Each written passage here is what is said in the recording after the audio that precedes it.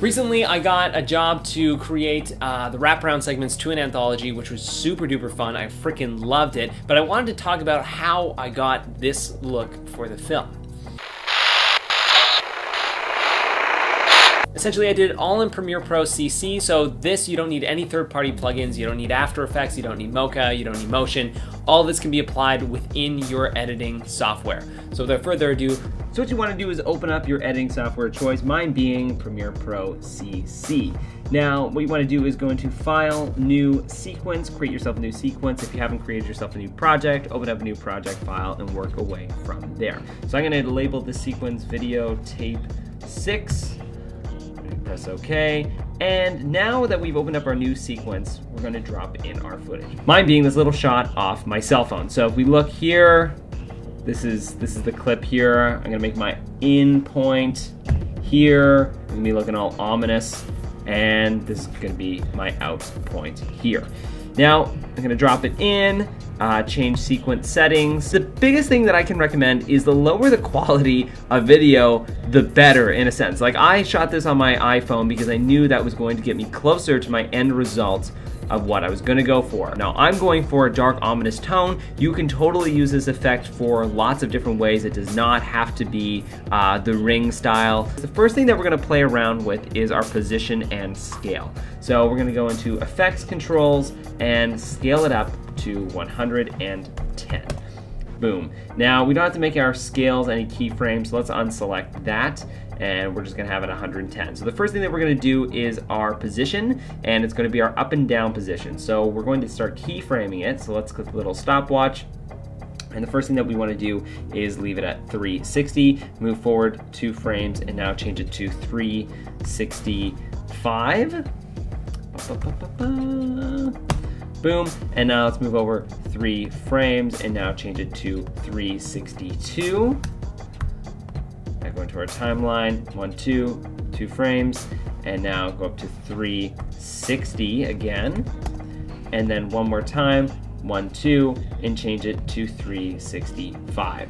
Now this is going to be giving us the jitter effect. Now if we copy this, so select your keyframe points and press Command C, that's going to copy that. And now we're going to move up a couple frames, paste it, and boom, it is applied. So essentially, now if we watch back on our footage, it's going to have like an up and down jitter kind of look. So the first thing that we want to do is apply a grain to it. So we want to create an overall look for our footage before moving forward. So I'm going to go into grain, and we can grab onto noise and drag and drop that out of our effects panel, scroll down, and let's just add a noise to it. Now we're gonna go in and add a unsharpen mask to it. So let's grab it. I just type in unsharpen. It's in my blur and sharpen bin. Now a lot of editing softwares have this. It's not just Premiere Pro. And already it gives it a weird look. Now I'm gonna raise my radius to about 5. So let's do that. And it just gives it like this weird sharpening glow around things that I think just makes it look a little more weird and ominous. So now that we've made all of our adjustments to our overall clip here, now it's time to start tweaking and doing some cuts. So let's make a B as an incision. And what you want to do is just find some interesting points for incision points. So this, I went in for the first like almost second of my shot, and I made an incision there. Let's play it. And let's make another incision here. Again, just find some random points. And for me, it's always just how I feel. I go, oh, okay, I'll make a cut here. And this is where we're going to be adding in our warpy effects. So let's go into Effects Panel, type in Warp. It'll come up in our Distort. You don't want to click Warp Stabilizer. You want to click Wave Warp. Now let's drag and drop it into our footage. So go into Wave Height. And what we want to do is make the height just a little bit higher. Let's make the width a little bit wider. And now what we want to do is go into our direction. We want to change the direction of the warp so it looks more VHS-y and less effect-y. Now that I like the look of. And if we play the clip out, that's what we got. Now, the thing is, when you do have this in VHS clips, majority of the time, it doesn't happen to the whole clip. It happens to certain selected areas. So what we want to do is grab our masking tool and our wave warp here, and we're going to create a bit of a mask. So I want to make it a little bit more in the center of the clip. So let's create like this weird zigzaggy pattern. We're going to click this, grab this, and just create like this weird mask in the middle. Now the wave warp doesn't look as prominent in this zone, so what we're going to do is we're going to make the height a lot larger. And again, you just want it to just look off. See how we're getting all this warpage here in the middle? And if we play the clip out, that's what we get. Now it's starting to look pretty neat, and what we're going to do now, because I really like the look of that, is I'm going to click onto my wave warp filter. I'm going to find all of these shots here. I'm going to click and highlight all of them, and I'm going to press paste. And that's going to apply that into different areas of the footage. And to make it look a little bit more different and a little bit more unique, all you've got to do is now go into your footage for each of those selected shots and play around with the mask a little bit and play around with your wave. So let's make the wave at 86 here. Let's take it down here and click it at, maybe take our wave height down, make it just like 14, a little more subtle, and then let's make this one the same for the height, but let's make the width a lot longer. There we go.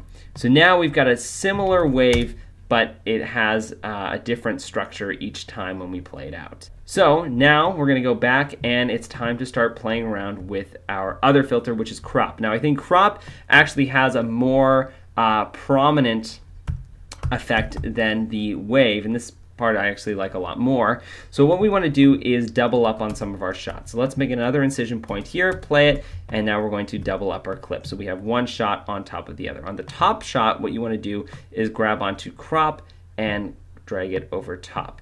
Now this is where we're going to now go into scale. We're going to scale the footage up to about 115.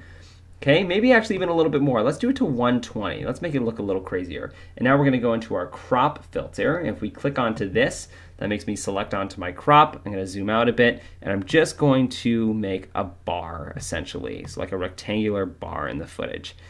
And then what we'll do is we'll click onto it, go to the front of the clip.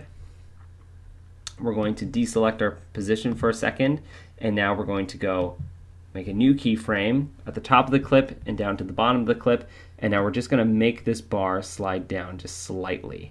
Okay, and then if we grab onto our timeline, we zoom out, this is what it did. So it just has like a weird kind of glitchy look to it. So the next thing that we're going to do is actually start applying that to other shots that haven't been selected with the wave warp. Okay, so now we've applied all of these effects. Now let's add in a color grade. Now you can keep applying these and adding more and more and more, but this is where we're going to stick it off here. Now for a color effect, we're going to go and select curves, so RGB curves. So let's grab it in and drag it and drop. Now essentially all you really want to do is give your shot a certain color look. So for me, I want it to look dark and ominous. So I'm going to drag down these midtones right down, right down. And so we have this really dark and gritty look. And I'm going to pull out some more greens, make it just look even greenier, and add just a tiny, tiny bit of blue into this look like that. I'm digging that. I'm digging that a lot. I might want to make it just a little bit darker. So I'm going to go in and just drag down those midtones just a little bit more. And then I'm going to copy that. So Control C, and I'm going to apply that to all of my footage. And paste it. Now, all of these shots have this weird look. And now, finally, what I'm going to do is add in a CinemaScope crop line.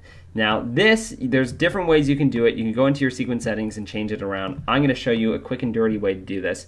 Essentially, you're going to add in a CinemaScope crop line. I'll have the link to one in the description below. And what you want to do is grab it. You're going to scale it down so it fits your footage over the top. So let's grab here and let's make it fit like so. So at 68. And then what we're going to do is we are going to rotate it 90 degrees so it's on its side. And we're going to scale it up. And we're just going to have now black bars on either side, and it's going to give it a 4:3 aspect ratio that looks pretty creepy. Thank you so much for watching. You guys can take a look at all the other episodes in the description below. I do a bunch of other tutorials. You can follow me on the interwebs, on Facebook, and goodbye.